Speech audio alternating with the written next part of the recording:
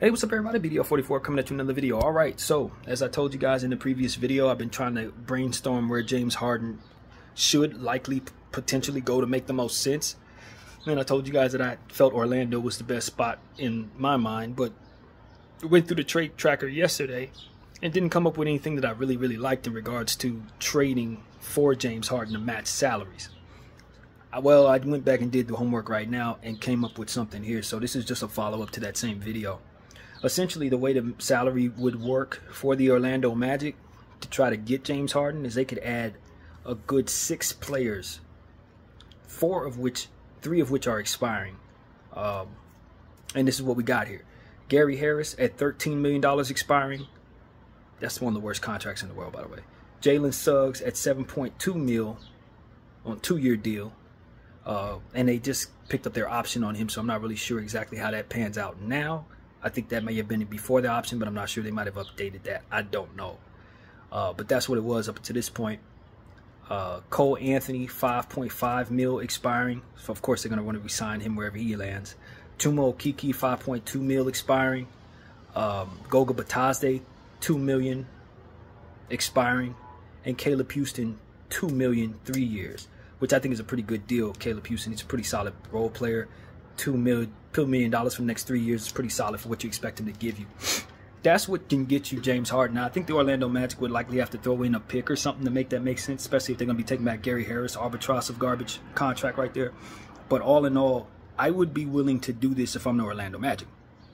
Get back James Harden. Because honestly, a lot of this stuff here is just stuff you either would like to get rid of or Jalen Suggs. That's basically what it comes down to. You don't want Gary Harris.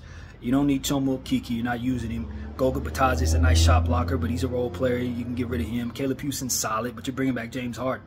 The meat and potatoes of this is Cole Anthony, Jalen Suggs, and likely whatever pick equity's in there. Maybe you throw in some seconds if you don't want to throw in the first pick. I don't know. But the point is the Orlando Magic should be able to bring this package to either the Philadelphia 76ers or a third team, try to take some of the stuff that the Sixers don't want, and maybe they can make that make sense in that way. It should get James Harden to Orlando, and that's ultimately what it's about. Oh, and I forgot to mention Markelle Fultz is stays with the Orlando Magic. I'm not sending him to Philadelphia. I would not send him back there. And I forgot to mention him in the previous video. He's a very important piece. Don't necessarily love him coming off the bench for James Harden necessarily, but he would probably start over Anthony Black in this situation since Anthony Black is the youngster. But either way, Anthony Black can play a bunch of positions. So if for some reason somebody subs out, you can put Anthony at the 2. Somebody subs out, you can put Anthony at the 3. Somebody subs out, you can put Anthony at the 4. That's how big and defensive he is. So I'm not worried about him getting his minutes as a rookie. He can play all the positions. There they are. So that's kind of how I'm looking at that. I'm keeping Markelle Fultz if I'm the Orlando Magic. I'd forgotten about him, but now that I remember he's there, he ain't going in this deal. He ain't. Hell no, as a matter of fact. So I'm bringing him, James Harden, to Markelle Fultz, Paolo Banchero, Franz Wagner, Wendell Carter, and Anthony Black. And that's going to be my 6-man rotation that I really like there. And I would be very happy with that.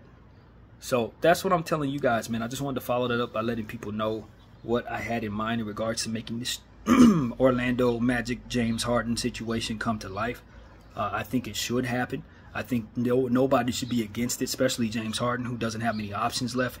And this would be a good place for him to go to a team, play up his value since he would be the biggest star there, play next to big lineup players who can often help him with the things that he's not going to be able to do playing defense, and ultimately just giving him all the space in the world to do what he does because they're youngsters. They're not going to take nothing from him, but they're good enough to get him where he wants to go in the playoffs. He will play playoff basketball with the Orlando Magic, and they need him to get there as far as I can tell. So nobody should say no to this. Hopefully everybody involved sees my video. I think it should happen, man. I think James Harden should be traded to the Orlando Magic, and I think he should be traded for this package. Because ultimately, you do not want to move any of those players that I mentioned if you're Orlando. And if you're the Philadelphia 76ers, a lot of these guys that you're bringing in can help booster your overall team with the bench depth that you would otherwise need that isn't really in place. You talk about bringing in Cole Anthony and Jalen Suggs, you are boosting your backcourt tremendously. And you got a trio of guys that you can put next to Tyrese Maxey. You know, make your bench so strong it's not even funny, man. And The rest of these dudes can go to a third team, maybe waive them. You don't care because they're coming off the books. That's their point. Goga's coming off the books at $2 million, Chuma at $5 million. You know, Cole Anthony, of course, like I said, you re-sign him, but if not, he's coming off the books at $5 million. Gary Harris comes off the books at $13 million. Like, that's a lot of good money coming off your books. And you don't want to keep James Harden because he's going to be disruptive or whatever way, what have you. And you don't want to send him to the Clippers because the Clippers honestly don't have a better package than this. So that's really what it comes down to for me, man. That's a no-brainer. I can't think of nowhere else James Harden would be most happy or fit, rather. Orlando's a nice place to live. Sunshine, beaches, and all types of stuff. He should not be against it.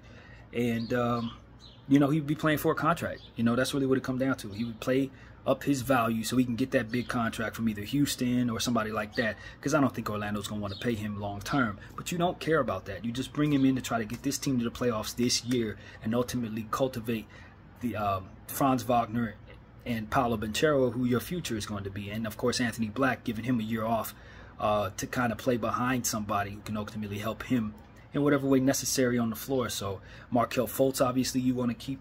This would give you the money to be able to re-sign guys as well once all the James Harden's $35 million comes off of the books. So in theory, this should make sense for the Orlando Magic. In theory, this should make sense for the Philadelphia 76ers, given the fact that you're not going to get a much better package than this, simply because James Harden is disruptive at this point. His reputation's south. Nobody wants to pay him the money, etc. This is the best place for him. Unless you want to trade him for Chris Paul's contract, as to which I think that's a decent idea too. Send him to Golden State.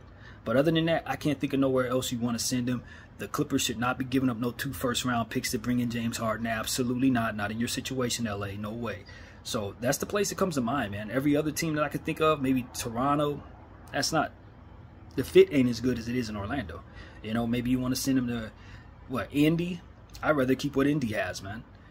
So that's what it really comes down to. The Houston Rockets aren't on the table from what I understand, and it shouldn't be. Honestly, it shouldn't be, because they got a bunch of young players, and he doesn't fit in as well as he would in Orlando. Orlando has the shooting guard position open for him. Houston does not. They got to get rid of Green. They got to get, you know, they got to move around Thompson. Obviously, with the situation with the kid Porter, that's a new situation. But even so, he doesn't quite fit in with Houston's current core as he would with the Orlando Magic current core. And that's pretty much the thought, man. So just wanted to follow up that video. Hope you guys are enjoying your day. My name is BDO44. I thank you all for watching.